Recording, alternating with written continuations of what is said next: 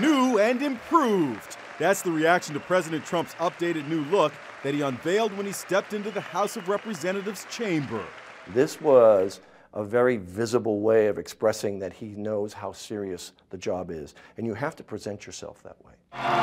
The Trump we've come to know had a signature style: blaring red ties hanging well below his waist, boxy suit jackets with too long sleeves, and one thing people often noticed, he almost always wore his jacket open.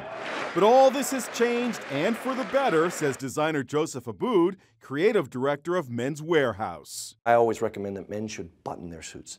If you're standing, when you sit down, you can unbutton it. It just is more controlled. As the president moved, his clothes stayed close to his body. The sleeves of the jacket were shorter, and you could see his French cuff shirt and cufflinks. President Trump, who is known to be super sensitive to criticism, has been mocked for his outdated look. In honor of our new president,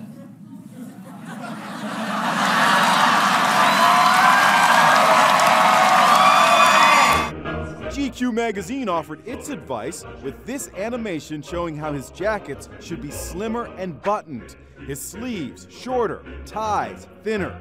GQ even gave him a haircut. But wait, that didn't last long. Just as we got all worked up about his makeover, look at this. On Thursday, President Trump was back to wearing his tie below the belt, and his jacket was open. Nice to meet you. Meanwhile, it was a dressed-down Melania Trump as she met with children at a hospital in New York City. She also read to them. She wore slim trousers and a sweater with her coat draped over her shoulders. A cool and chic first lady who needs no makeover.